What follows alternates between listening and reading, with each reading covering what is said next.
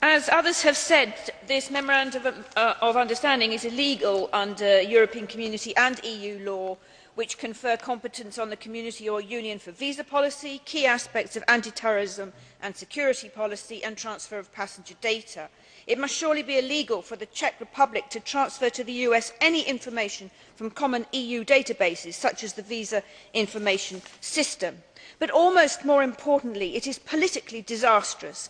Some of us learned early last year on a visit to Washington how damaging the bilateral lobbying efforts, not only of the Czech Republic by the way, were to the attempts by the Commission and Presidency to present a united front in the interests of the whole EU. But no, some Member States just couldn't get it. Sure, I understand the frustration of countries whose soldiers are fighting and dying alongside Americans not only in Afghanistan but controversially in Iraq, that their citizens are suspected of terrorism when they want to visit the US. There is an irony in there somewhere.